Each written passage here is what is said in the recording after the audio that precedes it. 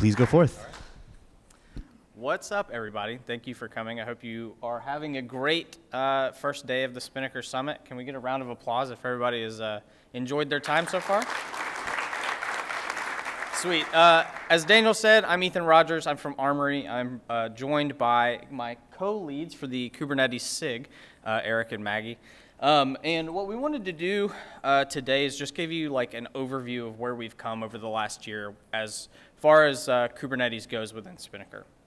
So just before we kind of dive in, just to give an overview of where we're at. So first, we're going to just talk a little bit about the history of Kubernetes within Spinnaker. I'm sure a lot of you have kind of read and heard about the V2 provider and the problems that it solved. So we just wanted to kind of give you a little bit of a history lesson.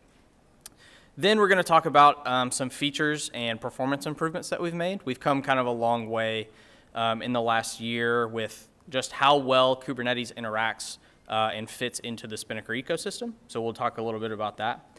Then we'll talk about the future, where we want to go. And in a large part, you, the community, are what actually help us drive this. So if you hear anything in that slide or you see anything that may be missing, come up and tell us afterwards. We'd love to hear it. Then we're going to talk a little bit about our SIG, which is our kind of community gathering space that we've been running for the last year. And we have a really good attendance. And yeah, so we're just going to talk a little bit about that. And then one thing that we love to do at the end of every SIG meeting is a open discussion. So this is just going to give you guys a chance to ask questions, to let us know what you think about Kubernetes within Spinnaker and how we can make it better. So how did we get here? Let's dive into the Wayback Machine and take a look at where we came from. So Kubernetes, well, Spinnaker, the V1 provider, was introduced in late 2015. This is what we call the kind of first iteration of Kubernetes within Spinnaker. It was modeled very closely to the VM-based providers within Spinnaker. So GCP, AWS, all of those other cloud providers that were already there. We basically took Kubernetes and said, how can we map the concepts of Kubernetes to all of these things? So what we did was we abstracted a lot of the common cloud concepts that were standard across providers, like auto-scale groups or some type of capacity scaling and stuff like that. We had server groups, security groups, and load balancers. And we wanted it to basically perform the same function as EC2 and GCE. We wanted to take a workload and place it on some infrastructure running somewhere. Like that is essentially what Kubernetes is doing. If you think about Kubernetes and what it does for your small cluster, and then you scale it out, you get what all of the major cloud providers do, like EC2 and GCP. So we take workloads and we place it on infrastructure. And one of the big benefits of being modeled after VM-based providers is you could create a server group in GCE, AWS, Kubernetes, and it would all feel similar, right? The abstractions aren't exactly the same. Some of the details and implementation details of each individual cloud provider leaked out, but when you could configure a server group in AWS, you kind of had similar configurations for Kubernetes, and that was a big plus. You can see here, this is the wizard for creating a service, which is analogous to a load balancer. We had a configuration wizard for deploying a replica set or a deployment, depending on what you wanted. But I guess the point that I'm trying to make with these pictures is everything was very GUI-based. One of the challenges we had was we had kind of this interim data model where you would configure these things in like Spinnaker land, and they kind of mapped to all of the options in like a Kubernetes deployment, but they weren't perfect. And then we started getting a lot of questions. Like, where's the YAML, right? Everybody who's done Kubernetes loves YAML. It's kind of made its resurgence and become very prominent in our industry, especially within Kubernetes. And so we wanted to address that, right? We wanted to more closely align with the Kubernetes community, how they interacted with Kubernetes, and really wanted to be able to adopt the tools that they were using. So within a couple years, the V2 provider was introduced in 2018. I believe at the last Spinnaker Summit, we were really starting to talk about it and really starting to use it with a lot of customers. And so that introduced a lot of new features. We had this concept of artifacts. Kubernetes is very manifest-based. It's very, the idea of storing your manifests in source control is like a first-class citizen within Kubernetes and other tooling. So we wanted to be able to support that. But we also still needed to map the concepts to Spinnaker abstractions, right? Everything is pretty similar for autoscale groups, our replica sets, services, or load balancers, and stuff like that. So we continued to do that. And we kind of started doing this thing where we would just meet every few weeks and talk about how the development was going. And this is really what kind of kicked off the Kubernetes SIG. So we call it the Kubernetes V2 developer meeting, and then over time we transitioned into just a general Kubernetes meeting, and it's gone really well. And I believe we might have switched the order of this, so I have a note hand off to Eric, but I will actually hand off to Maggie to talk about features that we've added. Thank you, Ethan. So as Ethan mentioned, the V2 provider, instead of having a similar wizard to the VM-based providers, just kind of exposes input for you to input YAML that represents whatever resources you need. And so some of our feature work this year just centered around enhancing those to really add value above and beyond if you could just kubectl apply those resources yourself. So a bunch of these take place in the manifest deployment stages. So a common complaint we got from members of the SIG was that it didn't necessarily play super nicely with Helm, where you can override a namespace, so we built first-class support for that in Spinnaker. Another issue that Helm users were running into was Spinnaker uses Spring expression language, and so unfortunately having curly brace $ in your Helm templates wouldn't play nicely there, so we allow you to kind of override the default error behavior if Spinnaker can't evaluate those expressions.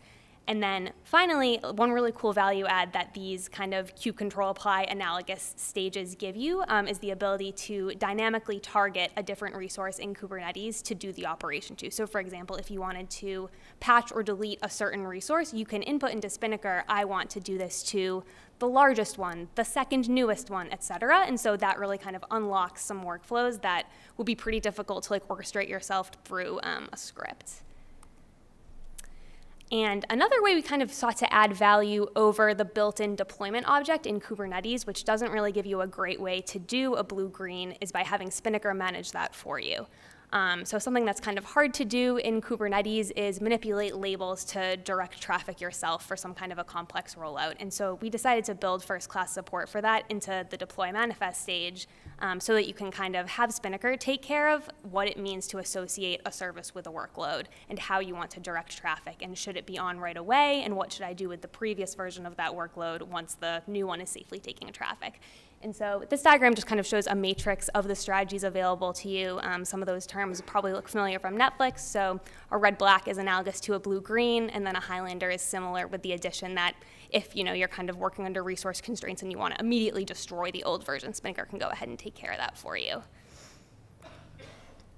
I'm going to pass it back to Ethan for some more feature talk.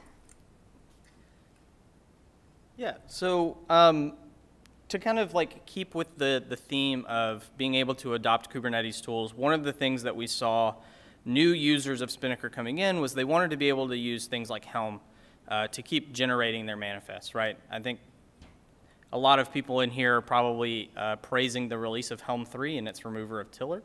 But this is actually not a problem that we've been dealing with since we introduced the Bake Manifest stage, because we purely use it as a templating engine. So we've had support for Helm ever since we introduced this. We recently added support for Customize and a new Git repo artifact type. So if you've been tracking the development of some of this stuff, you'll know that we introduced the Git repo artifact type to help aid in our ability to use Customize as a template renderer. There's a lot of really interesting templating tools and manifest generation tools that will probably benefit from this Git repo artifact provider as well. If you've heard of Captain, it's pretty similar to Customize, so we're looking at doing that and integrating that as well. Next, something that a lot of really big organizations have been excited about is this concept of dynamic accounts. This is actually something that I and Pivotal have both worked on. I don't know if Scott Frederick is in here, but he introduced the first iteration of Cloud Config to Cloud Driver. What does this enable? I think as Kubernetes has started to take a foothold in many organizations, we're seeing customers that have hundreds, upwards of high hundreds of accounts. And what they're doing is they're actually just creating new Kubernetes clusters for every team that onboards, maybe every application. And if you're familiar with how Spinnaker's accounts are configured, you know that it's challenging to roll out new accounts. And in this like automated world that we have, where you can automate creating a new Kubernetes cluster, adding it to your config manually is kind of a bummer. And so dynamic accounts really enables us to go the next step. How do we make Spinnaker configurable without ever having to take it down or do a redeploy? So dynamic accounts and further like dynamic configuration really is going to help push us to that next level.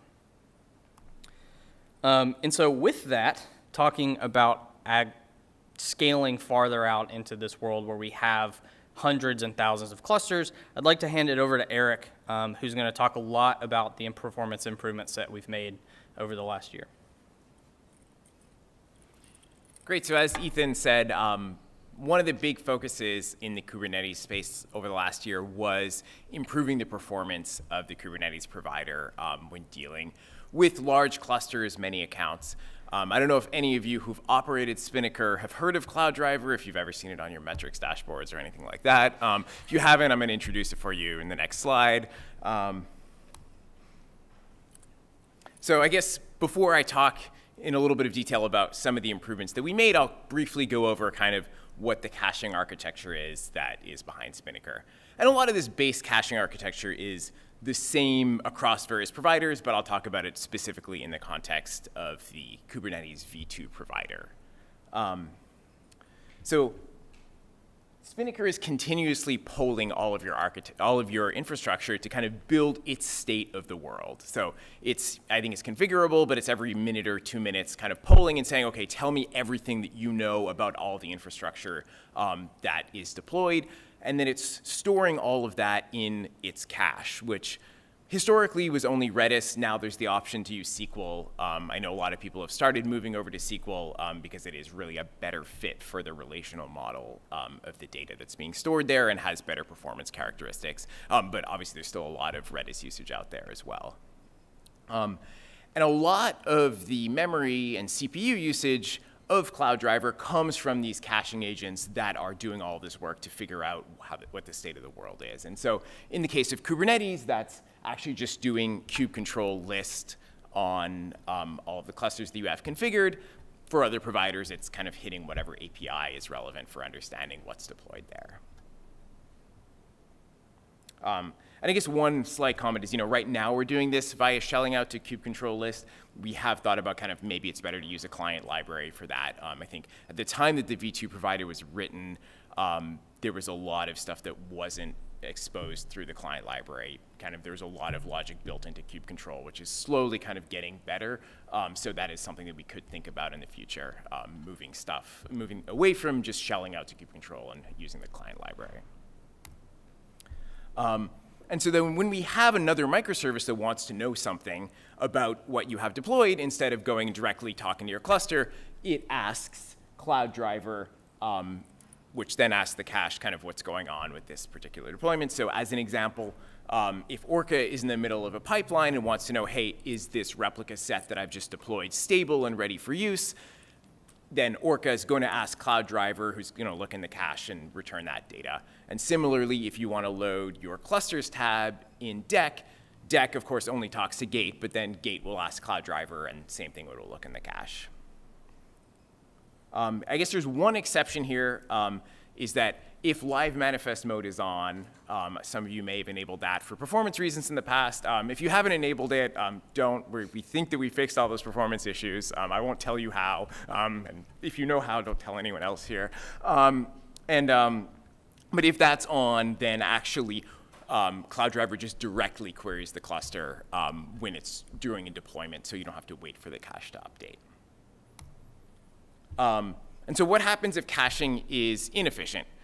So the first thing that happens is that you get really high CPU and memory usage of Cloud So this is an actual graph of Cloud memory usage if you have a lot of stuff deployed to your cluster. Funny story is actually like every emoji has kind of a Unicode code point. If you look at the description of this one, it's actually Cloud memory usage, which is how I found it.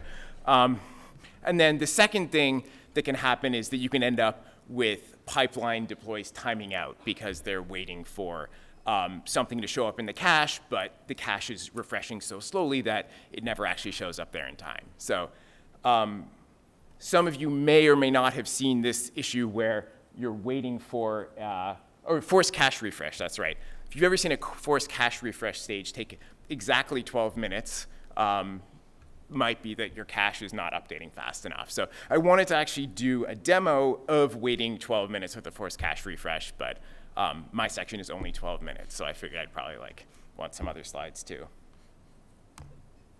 And so with that context, this is just kind of the end result. I won't obviously go into all of the kind of performance improvements that went into there, but after kind of a lot of months of work, this is just the total number of, this is number of allocated objects by the JVM during a caching cycle of Cloud So you see we've gone from, in this particular example, I forget how many accounts I had configured and how much was in those accounts, but it was a lot. We've gone from 133 million to 37 million objects. That's basically like a factor of roughly 3 to 4x reduction in object allocations, which just really reduces the pressure on the JVM. And this eliminated one bug where I think some users were seeing just Cloud dying with the garbage collection overhead exceeded, which is what happens when Java just can't keep up with the number of objects you're creating. And then also contributed just for people who were still able to run it, just reducing that CPU usage so that maybe you don't need like a 450 CPU core machine to run Cloud So divide that by like 3 now, and that's what you need. So there's still a bit of work to do. As kind of a sort of a different axis of work that we did in the Cloud performance and resiliency space is looking at what happens, looking at kind of reducing startup time and increasing the resiliency towards having Kubernetes clusters that are unreachable. So I think one thing that's very common with the Kubernetes provider that wasn't as common with other providers is that you're very frequently adding and removing clusters. As teams onboard clusters, teams remove them. And so you pretty frequently end up with a situation where maybe your Cloud config has a cluster still in there that you turn down and haven't removed from your Cloud config anymore. Or maybe it is a cluster that should be there, but for some reason it's unreachable due to kind of some network partition or something like that. And so before some recent changes, startup would basically block waiting trying to talk to that cluster. It would eventually time out, but I think it would take something like 15 or 20 minutes just trying to communicate with that cluster before it finally timed out. And then if the cluster went down while Spinnaker was already up, you would see a lot of degraded performance because there were a number of workflows that kind of depended on talking to all of the available clusters. So in order to help both of those problems, what we did was, actually I should mention one specific thing that we do on startup. So the reason this was taking a long time on startup is that on startup, we were trying to understand what permission Spinnaker was running as so that we could fail fast right away if Spinnaker didn't have permission to list deployments, list network policies in a particular cluster. We would just mark that as not something Spinnaker has permission to do and then stop trying as opposed to just throwing errors throughout the entire lifetime of the process. So that was kind of what was causing startups to take a long time, both in the case of an unreachable cluster and also just in the case where you had a lot of accounts, because that's just a lot of work to do on startup, to go talk to every single cluster that you have and try to figure out what Kubernetes kinds are readable. So to help both of those problems, we moved this permission querying out of the single-threaded startup loop and kind of deferred that to on-demand. So we still only check everything once, but we do it on-demand the first time it's needed, which frees up that startup thread so that things start up a lot faster. And that also pushes errors down to only affecting the particular cluster that's unreachable or that has issues. So now, as this log line, here's kind of a boring image. It's just a log line from the Cloud Driver logs, but if you've seen that line say like 47 minutes to start up Cloud Driver, this is probably going to be pretty exciting. If you haven't seen that, yeah, it's just a boring line of text there. So startup is much faster, and also now if one of your clusters is unreachable, it will only affect that cluster. You can still deploy, do everything else with all of the other clusters. You'll see errors in the logs for that particular cluster, but it won't affect your other workflows. You won't see decks starting, just spinning forever because it's timing out. And so I guess in summary for this section, these performance improvements have helped us allow the Kubernetes V2 provider to scale to much larger installations. So I guess along two axes, number one, just number of accounts that you have configured, and number two, just amount of stuff you have deployed in each account. So obviously, still some more work to do in this space. Definitely interested to hear anyone's continued performance problems and work with you on them. But at least at this point, we've unblocked kind of some more headspace in terms of being able to deploy, being able to manage larger clusters and more clusters with the Kubernetes V2 provider. And so with that, I will pass it over to Maggie to talk a little bit about kind of what our plans are for the coming year. Thank you, Eric.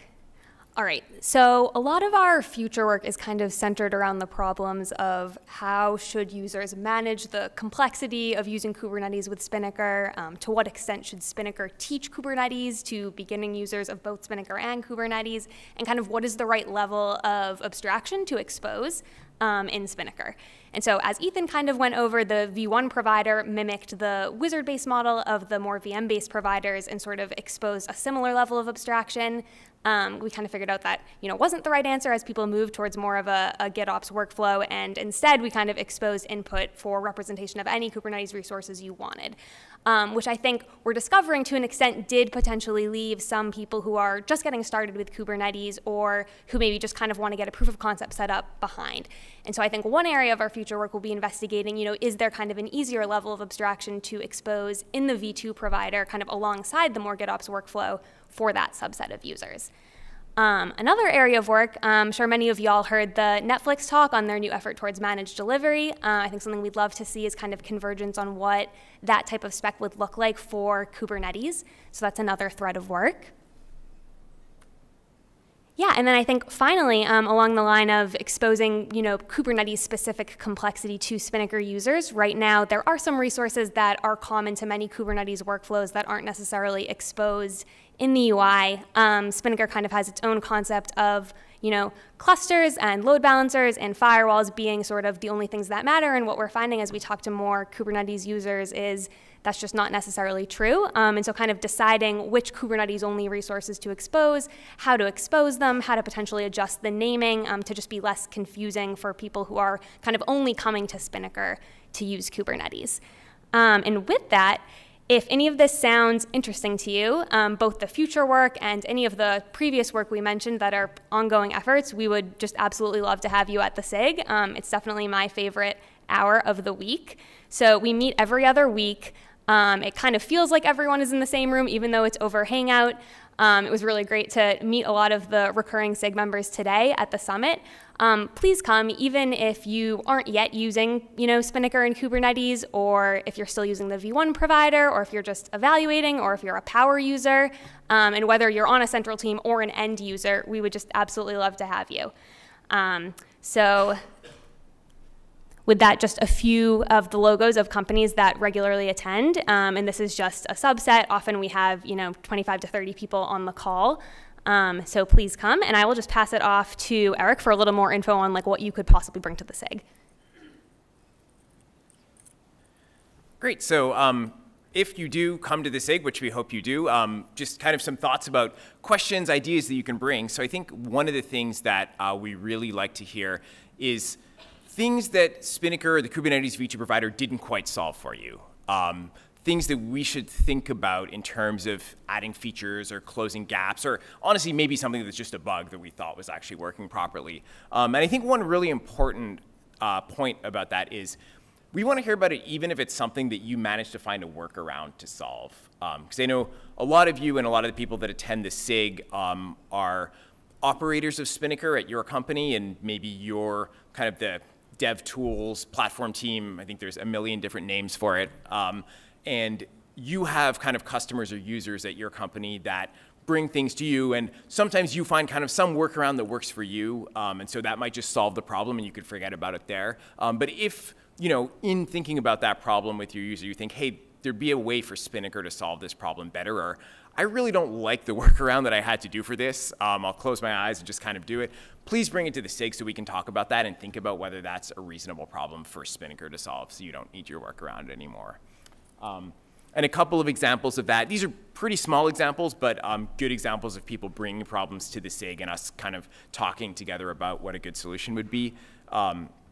First one is spell evaluation interacting poorly with Helm manifest. So Maggie talked about that a little bit earlier. That just came out of someone bringing that problem to the SIG. And there were workarounds that involved a lot of backslashes, more backslashes than you've ever seen. But we talked about that at the SIG and eventually came up with what is, I think, a much better solution. And the second solution is having an override namespace option in the deploy manifest stage. I think originally we didn't have that because the point was that you should just include the namespace in your manifest. But I think what we learned from talking to people in the SIG is that a lot of people were using Spinnaker to deploy Helm charts, and Helm charts often don't specify the namespace. So unless there was some way for you to override that using Spinnaker, it was just ending up in the default namespace. So kind of after some discussions at the SIG, we added this option here. Another thing, and this is kind of a little bit of an offshoot of the SIG, but we've started trying to be much better about triaging incoming GitHub issues to the project. So I think if you've reported GitHub issue in the past, you may or may not have encountered Spinnaker bot who shows up after 45 days, marks the issue stale, and then shows up after 45 more days and closes it. We really want to reduce the number of cases of that happening because that's really not a great experience. And so what we've started doing, Maggie, Ethan, and I, every couple of weeks, just going through and reading through every issue that is related to Kubernetes that gets reported in the Spinnaker repo, triaging those into ones that we should fix, ones we should close, and I guess the tie back to the SIG is there's a class of those that we bring to the SIG for further discussion. So look to see us kind of commenting and bring these things up. If you feel there's an issue that's not getting attention, please bring it to the SIG. We can talk about it there as well. And then one other point that I'll plug is a subset of the ones that we look at the issue and say, hey, this is a bug, we should fix it. Obviously, the three of us don't necessarily have bandwidth to fix all of these issues. So we've started tagging things beginner friendly if we think that it's something that's accessible for a new contributor to do. So these are ones that are pre-vetted as, hey, we've looked at this, we think this is a valid issue that should be fixed, and we think it's something to be a good first or second issue. So please, if you are interested in contributing, that's a great place to find some places to contribute. And I think with that, just want to thank everyone for listening, and we'll use whatever time we have left for questions.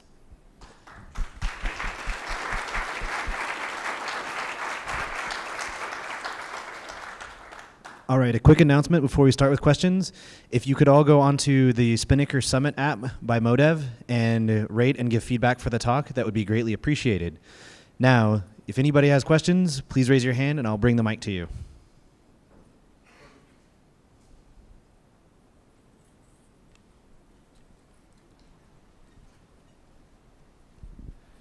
You mentioned the dynamic account configuration that's there. Is that specifically for Kubernetes itself as the provider or Spinnaker in general? So it has only been introduced to support Kubernetes and Cloud Foundry. The implementation, though, could possibly lend itself to other cloud providers as well. So we haven't really had too much interest from any of the other kinds of providers like AWS or, I don't know, have you guys heard it for Google Cloud? No? So if somebody wanted to go in and do that, they could certainly do that.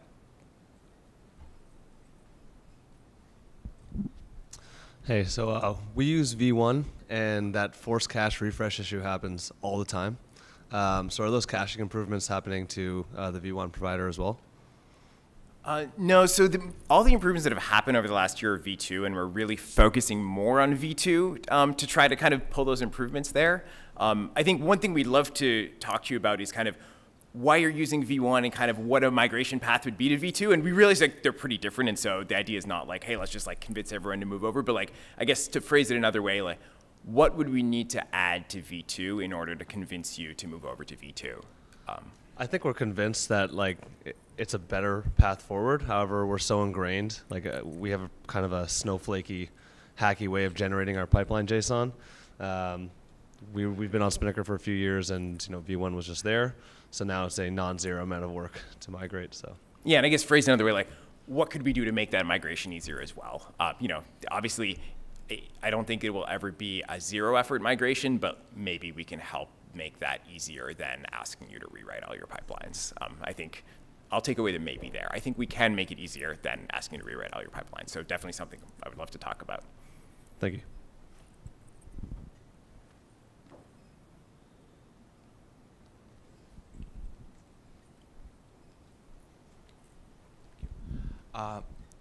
I heard you mentioned about the Captain. I think it was Captain. It was like one of the first few slides. Can you say a bit more? Is it already a backlog item for you? What do you think about it? Why and all that? Yeah, so I have, let's see, like a month ago, I talked with the creator, or two of the creators of Captain, and they were interested in adding it. They're also interested in figuring out how you could use it to do like pipeline generation. I think one of their goals with that project is to be this like ubiquitous tool that's can be used in a lot of different areas. It's not something that's on either of our team's backlogs, but the creator said that he was interested in contributing. So if it's something that you're like interested in, I think there might be a GitHub issue for it. If there's not, we could create one and start tracking interest there. Actually, I'm more interested, how does it play along with ONET and MPTV2? More like why, but now you answered that question. It's not your initiative, it's coming like from outside. Okay. Mm-hmm. And we could talk more about that afterward.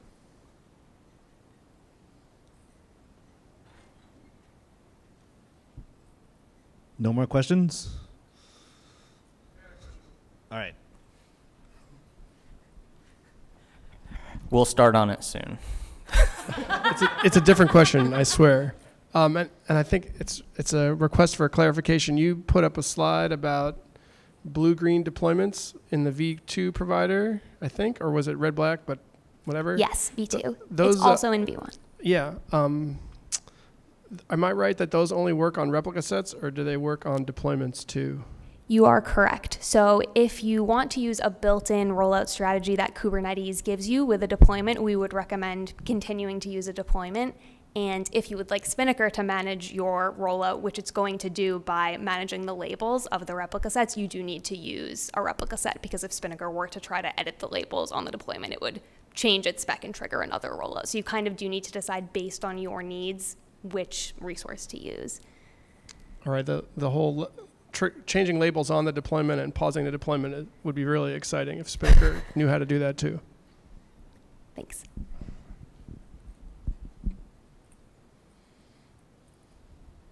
Any other hands?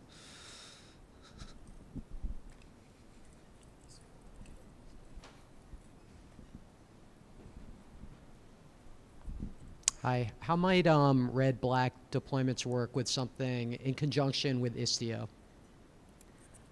That's a really good question. So we have support for Istio in Spinnaker so far as if you had your own YAML for Istio and wanted to basically do the equivalent of running kubectl apply on it, but with a Spinnaker stage and basically manage it yourself, that is available, but it's not integrated in a first-class way. So I would not recommend using Istio as a service mesh and then also having a Spinnaker managed rollout strategy, because you kind of, like, if you are opting into Istio, I would guess that you kind of need to hand control over like traffic routing completely to Istio. So yeah, I think that those would have to be two separate paths, but it is something that we've talked about at the SID, like what would first-class support for Istio look like in Spinnaker? What user stories would we be trying to solve for if there was a first-class integration? So would love to hear your thoughts at the SIG.